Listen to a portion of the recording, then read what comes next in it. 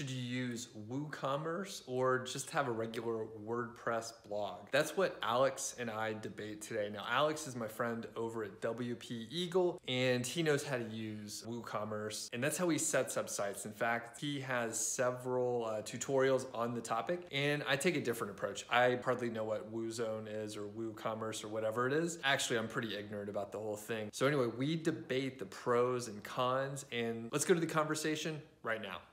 Hey, what's up? Doug Cunnington here. I'm with my friend Alex from WPEagle. How are you today? I'm good, thanks. I'm glad to be on. Me too, because we're going to have a little debate today. Now, we have a different approach for our affiliate sites, and you're a Woo, is it WooZone? Is that what we call that? Yeah, it's kind of WooZone, WooCommerce sites, e-commerce style affiliate sites, yeah. Cool.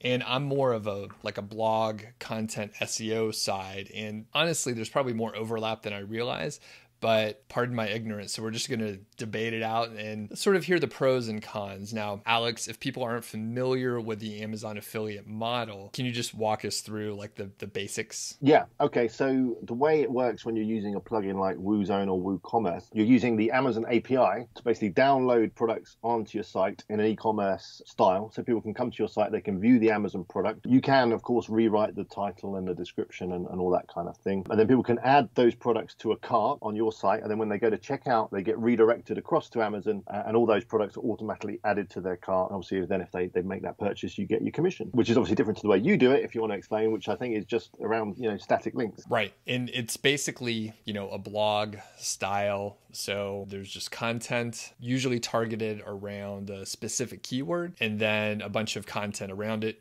Typically, it's some sort of a review, so it helps the visitor, the searcher, find more information about the product and then hopefully make like an educated decision based on the info on your site. They click a link on your site over to Amazon, and then hopefully they make the purchase. So I see it matches up at some point. It's just the information which is provided. So let's talk about the benefits, the pros and cons, and why you might choose different sites. So I'll go through what I think are the pros and cons with the WooZone style sites, and then you can maybe go and then we can talk about what the differences are. So I'll go through the pros of the WooZone sites. With. Now, the first thing is you can have a blog on these sites. They are still a WordPress site, so there still is a WordPress blog, and I would definitely recommend that you do build a blog, because that's the only way that you're going to really attract some good inward links. So the interesting thing about the WooZone sites are they don't tend to need quite as much content in order to get them ranked, because you're able to import lots of product very quickly. So you can very quickly populate your site with 200, 300, 400 products, and providing you do some basic SEO. So you submit a sitemap to Google Webmaster Console, that kind of thing, and make sure that your site gets found. Maybe add a couple of links here or there from some social media.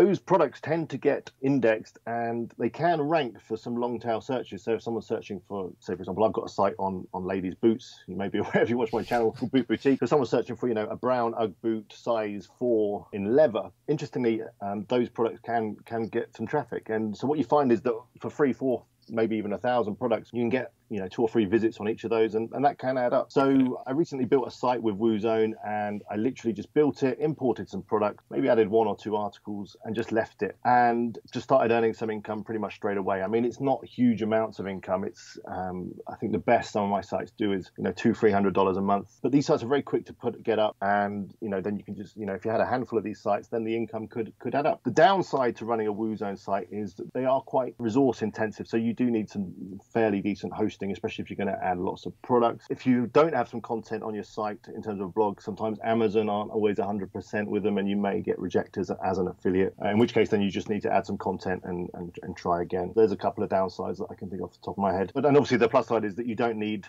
tons and tons of content that you get from writers or you write yourself in order to get some traffic. And I'll before I explain the blog more content heavy angle, I want to talk about some of the things you mentioned, and that all makes sense, by the way. That all makes sense. In aggregate, you can make some money, few $100, which is actually really good considering you're not having to do a ton of content and a lot of the other work normally associated with such a site. Now, and again, I mentioned it earlier, I'm ignorant in a lot of ways. I'm well informed in some areas, but just ignorant in others. So a lot of times people would ask me questions like, what can I do if I have, 800 items on my site?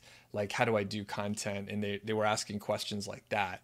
And that's where I thought, that doesn't make sense to have so many products on your site. You really have no practical way to add content or sort of like make it more full? So those are the kind of questions I got, which made me think people have too much power at their hands with the WooCommerce I guess, style where you could pull in all these products and not have to do any background work. Because your videos are so good, people can literally set up a WordPress site, set up this sort of store, and then they don't know what to do after that because, well, they have too much power at their hands and they're not sure what to do afterwards. Yeah, that's right. However, and a lot of people do get carried away, to be fair, and they add lots of products, maybe more than they should. You know, if you're in a niche, then you should probably be quite specific about the products that you choose. Right. And I often find that the best sites have maybe got 200-300 products, not thousands and thousands, because what you don't want to be is just a copy of Amazon. Right.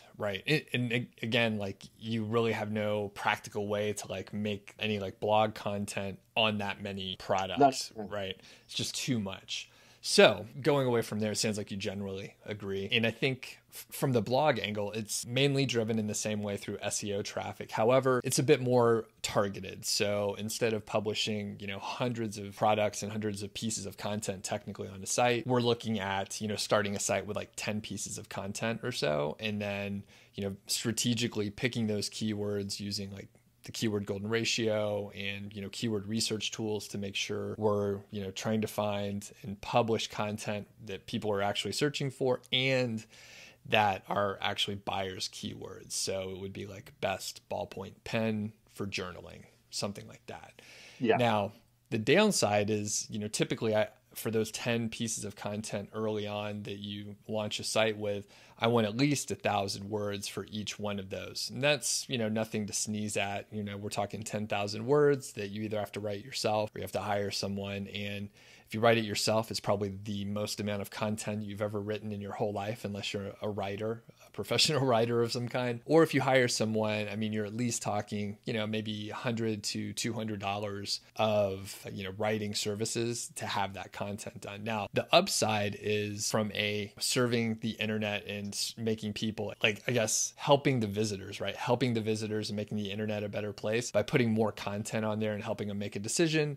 One could argue that that's a good thing versus just having like the straight up product description with not much other detail in it. I've actually said this recently about, a question I often get is why would people visit an affiliate marketing site? Why wouldn't people just go straight to Amazon and buy the product? What is the point of having an Amazon affiliate site or an affiliate site in general? My answer to that is always that you are there to add value. You're there to help someone buy, because someone, they may be in a need for, the best ballpoint pen for journaling, but, they're not going to be able to find that information on Amazon. You can't just search Amazon for that because Amazon don't have the content around it. So you're there to help someone. They've got a rough idea what they're looking for, what they need, and you're there to really just help them and say, look, this is what you need, and here's where you can get it, and that's how you earn your commission. So yeah, you are adding more value with a content site, definitely. And with a WooZone site, it's, say, less effort, but less value as well.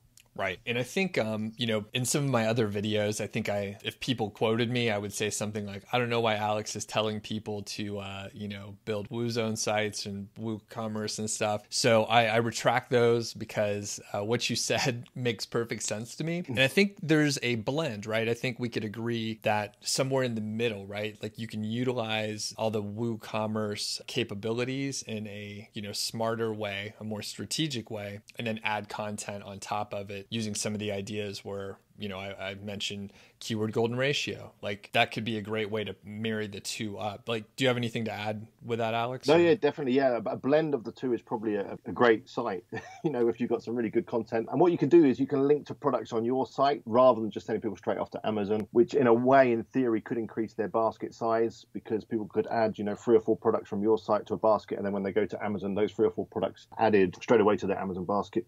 The other thing that WooZone does that I'm not sure your sites do is it puts a 90-day cookie. Do your sites do that too? So people don't have to buy on the same day. They can, if they buy 90 days down the line, you'll still get a commission.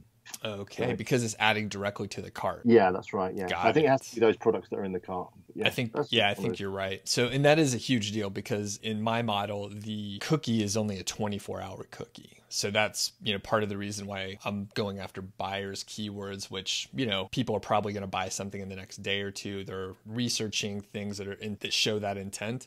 Now, I guess it only works for that specific product that you're talking about because it's a 90-day cookie.